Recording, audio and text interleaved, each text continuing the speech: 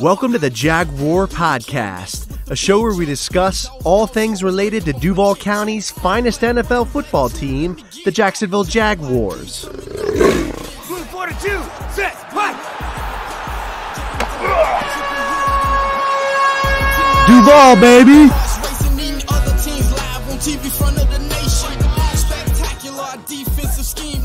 Hey, everybody, it's Andrew with another episode of the Jaguar Podcast. My guest for this discussion is Jaguars linebacker SHAQ QUARTERMAN. SHAQ QUARTERMAN was drafted in 2020 by the Jacksonville Jaguars in the 4th round out of the University of Miami. During his college career at Miami, he amassed 182 solo tackles, 12 sacks, 1 interception, and 5 fumble recoveries. You can follow SHAQ on Twitter. His Twitter handle is at OGBooby_SHAQ. I had a really awesome time chatting with SHAQ. He's a great guy. Really enjoyed it, and I hope you do as well. Here's my discussion with the great SHAQ QUARTERMAN.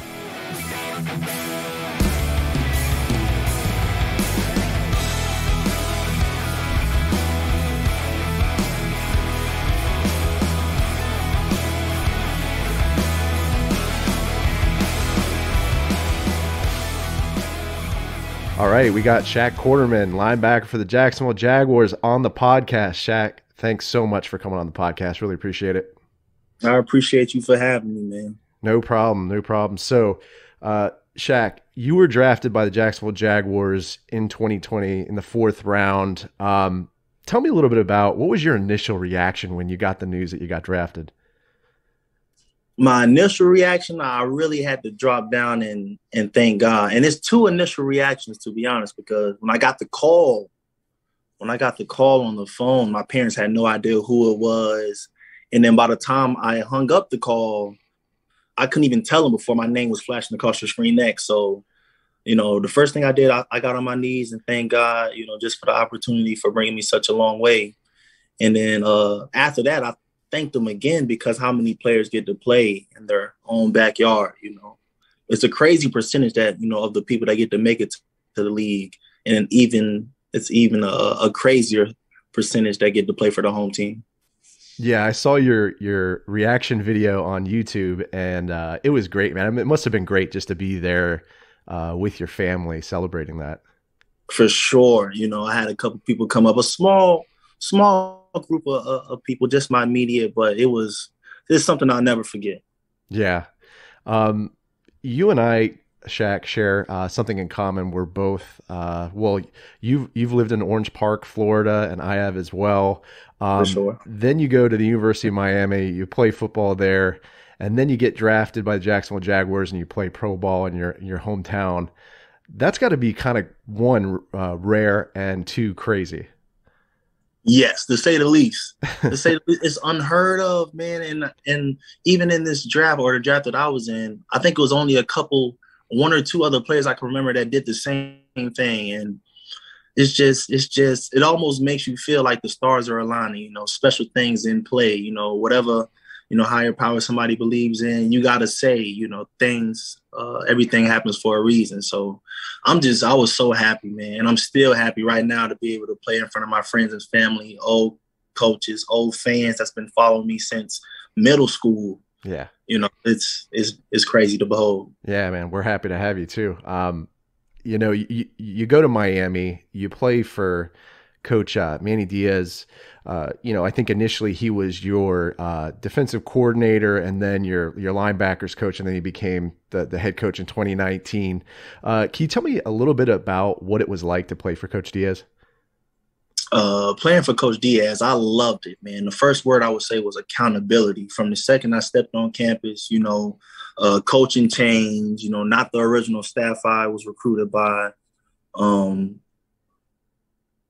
It went off without a cinch, man. He was such a great coach, and still is a great coach, just off the sheer care and accountability, He showed his love through all types of tough love, and I love that. It made me into the player that I am, putting a lot on me as a freshman and really telling me, like, I see potential in you, but it's not enough just to have potential. I need you to, command the locker room, command the defense, because this is your defense, And that was probably after my first or second week on campus, so he really pushed me, and I love that. Well, it must have been really cool you probably got to know him real well because he was your linebackers coach and, you being a linebacker, Exactly. and then he came back to become the head coach. So that must have been really cool. Exactly. I was so happy for him. If anybody deserved it, it was definitely him. Just his tenacity and the way that he coaches. I haven't met many people that want to win more than him. And I love that, man. If he gets onto you, like how a lot of coaches do, and it's not in the nicest way of how some people may say, man, it's because he wants to win that bad. He wants you to perfect your technique to the point where, you're in a winning position every play. And he does it with aggression, and I love it. I really do. He's definitely really passionate. A lot of people say he's the mastermind behind the infamous turnover chain, the gold chain that has Miami zip code 305, and then the mascot on it. Did you feel privileged to get to wear that chain? Of course, it's the best incentive in college football, and we've seen it time and every year. When everybody tried to copy it with backpacks and even trash cans, and it's the best incentive. And there's nowhere else better for it than Miami, Florida, man. I've gotten to wear it a couple of times. You have to. Yeah. How can you play defense for the U and not put on that chain? Oh. Were there any special rules around it? Did any of the players get to keep it for a day if they had a good game? Or no matter how good of a game, that's what made it so special. You had to perfect your technique or just be playing to the point that you are able to achieve that. You got the pigskin, you got the ball, and you put that chain on until you go in for the next drive. Go do it again, get the chain again. That's why I say it was a really great and still is a great incentive, Nice. A couple of your teammates got drafted in the same draft as you. And one of them, I believe, Jonathan Garvin, he plays for the Green Bay Packers. Mm-hmm. And, last season we played the Packers. So I was just kind of curious, did you get a chance to talk to him, kind of catch up? No, I didn't even get a chance to talk with him that game, man. I missed him that time. But, I didn't get a chance to see him. Have you gotten a chance to kind of stay in touch or catch up with like Coach Diaz or any of your former teammates?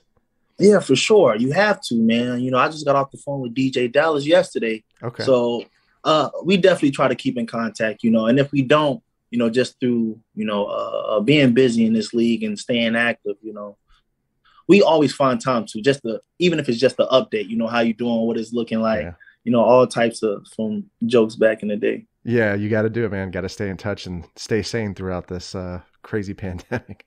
But so I want to talk a little Jags football here.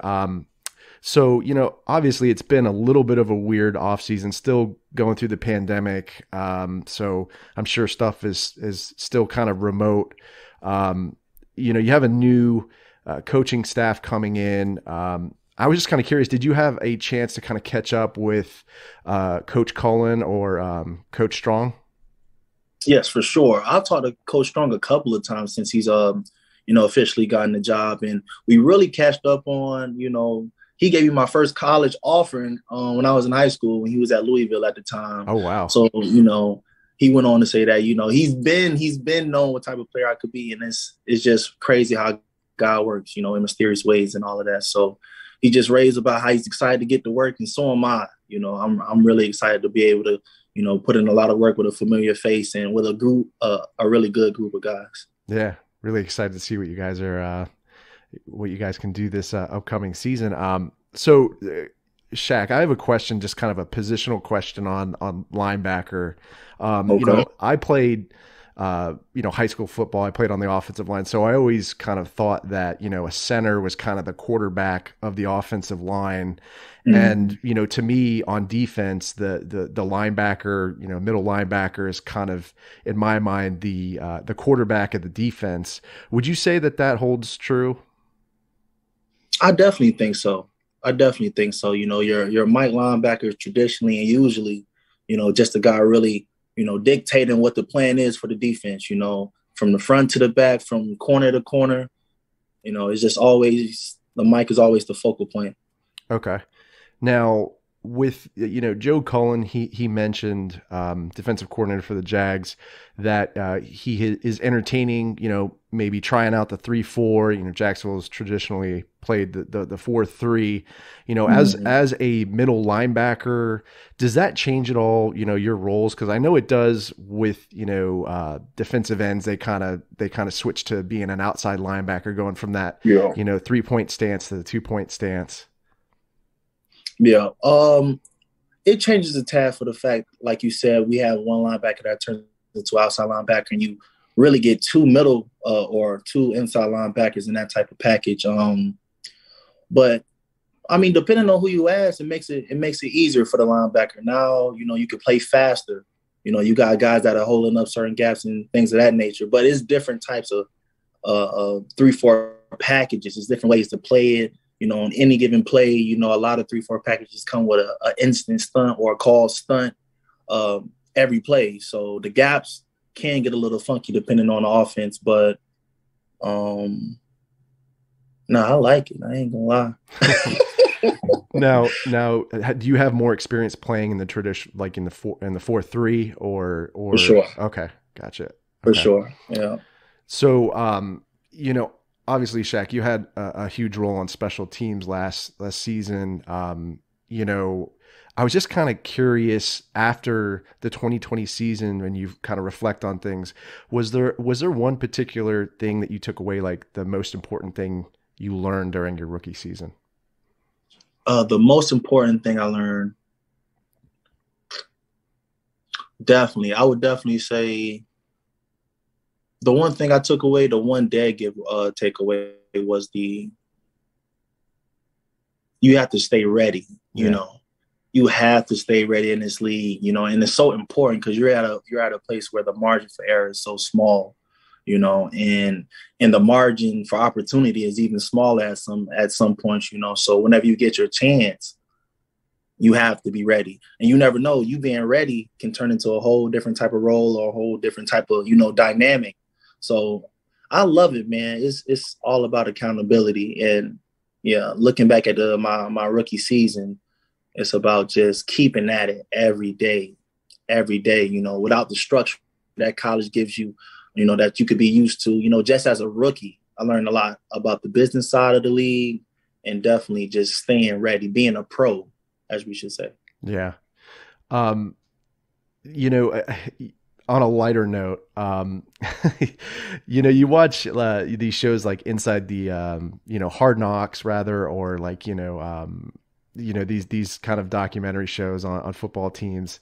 I was just kind of curious. You see like a lot of pranks that are pulled on the rookies and the incoming rookies. And I was just kind of curious, did any of the vets, pull any pranks on you, or was there one that was memorable? Pranks? We were blessed with some good vets, some old savvy vets. So pranks, we didn't really get too many of those. Like, I can't say, but in terms of like duties and chores, for sure, Miles made sure if he could just think of something and say, I need you to go grab that before we get on the plane. And we got to get on the plane in about an hour or two, Yeah. So stuff like that was real. It was funny to me just how watching the vets use a veteran leverage on us. I think that's funny, but not too many pranks. All right. So last question, SHAQ.